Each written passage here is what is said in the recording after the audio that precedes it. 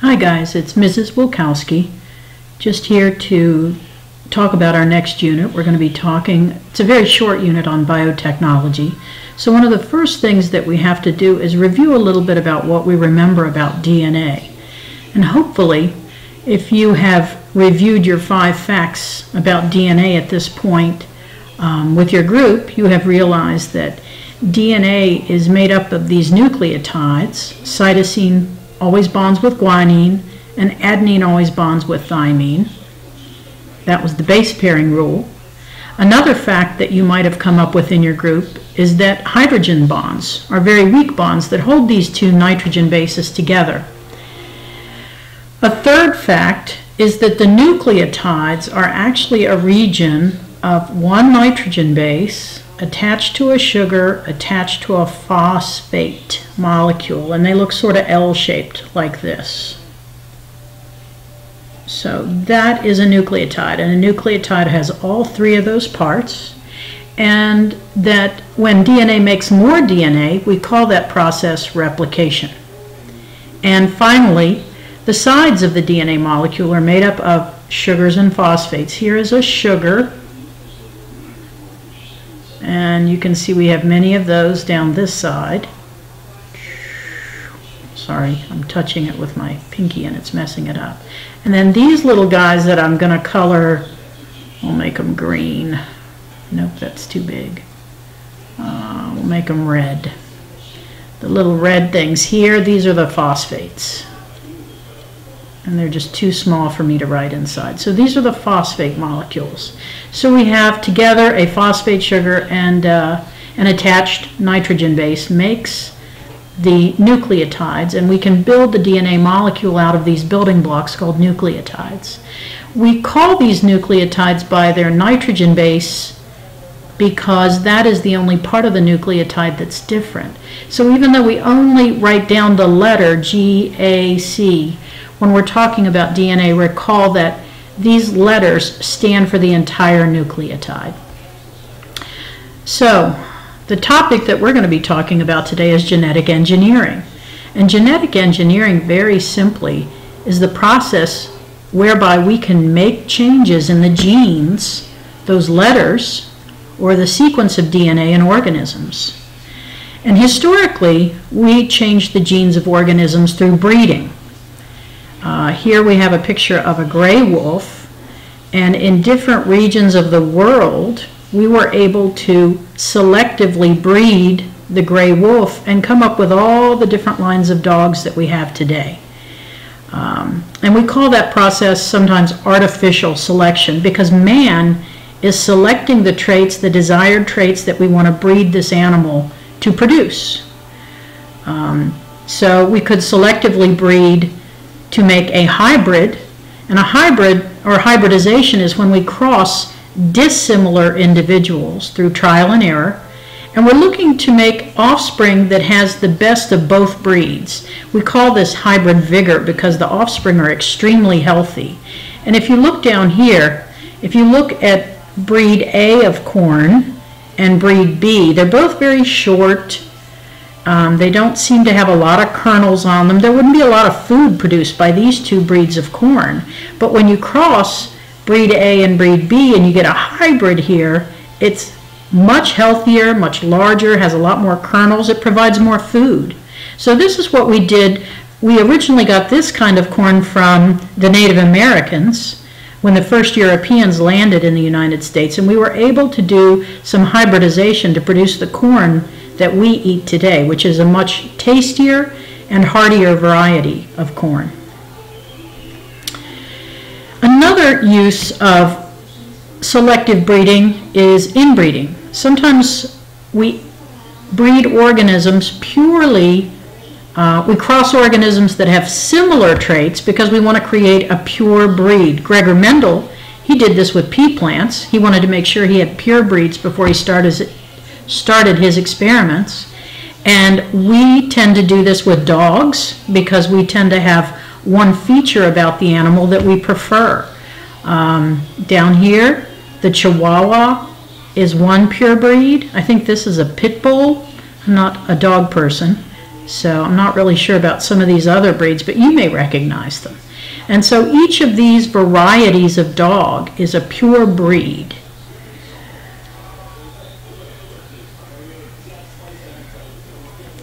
So how else can we change genes other than just breeding organisms to produce changes?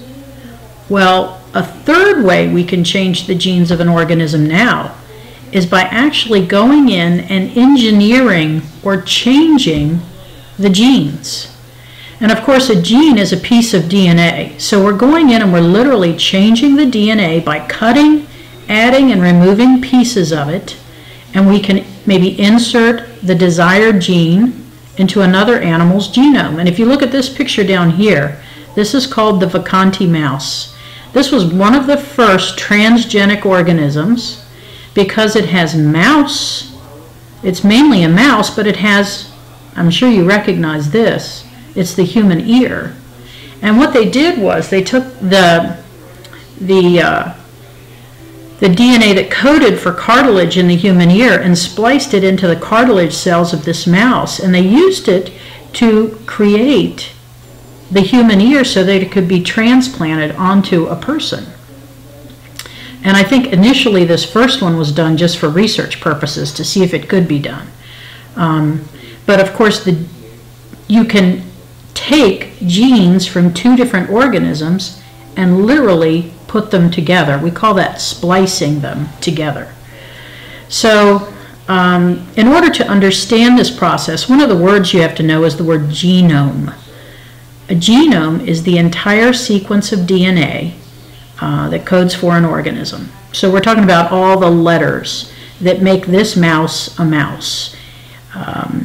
And in order to be able to work with research organisms, we would have to first determine their genome.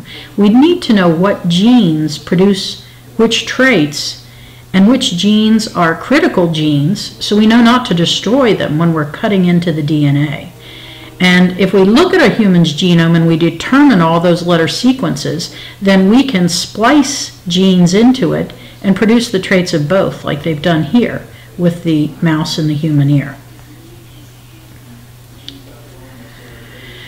So when we work with genetic engineering, we need several tools. First of all, we extracted DNA in class, and if you'll recall that process, the first thing we had to do was separate the DNA from all the other cell parts.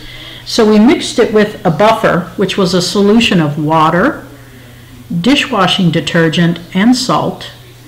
And the dishwashing detergent broke down the cell membrane and the nuclear membrane, and the salt bound with the extra proteins, and those components fell away, and we were left with DNA in solution.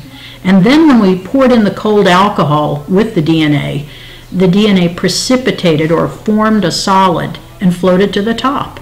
So we would use a similar procedure to that to extract DNA in genetic engineering. You'd first want to separate it away from the rest of the cell. The second thing you would do is you would cut the DNA. And to do that, you need molecular scissors that we call restriction enzymes. And these restriction enzymes, if you look where this scissor is cutting, it's cutting between the C and the T here. So we're not talking about breaking the two bases away from each other. That can happen just by separating that hydrogen bond there. But we're talking about literally cutting between the C and the T where this scissor is. And if you look down here, it produces something that we call a sticky end, which means it's uneven. And if you look here, where did this break occur? Well, if we used a restriction enzyme here, this restriction enzyme recognizes a certain sequence of nitrogen bases, and along the top here it's always going to break between the T and the G, or down at the bottom here it broke between the T and the A, thymine and adenine. So whenever this particular restriction enzyme is used, and I'll draw in so you can see better, it would make a zigzag cut like this, and it leaves an uneven end. Now what that means is whenever these letters T, A, and T are mixed in solution with their perfect match, and of course what always bonds with T? A, adenine, would bond here with thymine. Thymine would bond with adenine, and adenine here. So whenever they see this sequence in solution on any organism's DNA, that will bond right there. So we could splice in another gene. So, what sequence of letters will match the sticky end shown below? And again, we're saying, what would bond here with the T? Do you remember? We'd need A, T bonds with A, and T bonds with A. So if we had another organism's gene here, and we'll draw it in red, that had these same letters,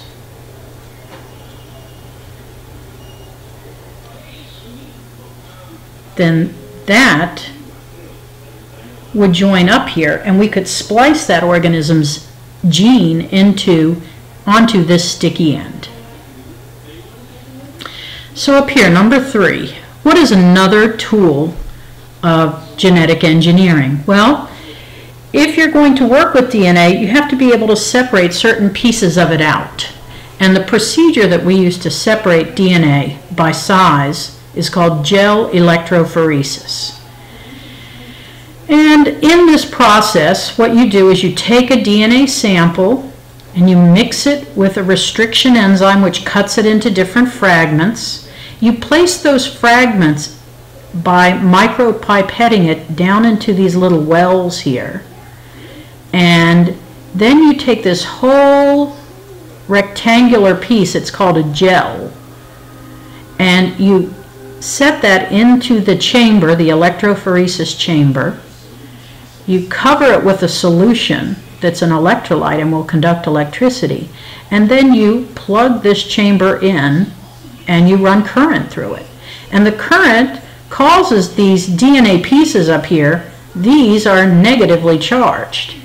And if you look over here, on this side of the electrophoresis chamber, you can see there is a positive attraction. That's a positive sign right there. So the negatively charged DNA, when you run current through the solution, will move through the gel this way toward the positive terminal. And they end up separating themselves by size. And you'd get something that looks like this down at the bottom, which we call a banding pattern or a DNA fingerprint. Another tool that you would use if you're working on genetic engineering is sometimes you have a very small amount of DNA and you need to make more of it.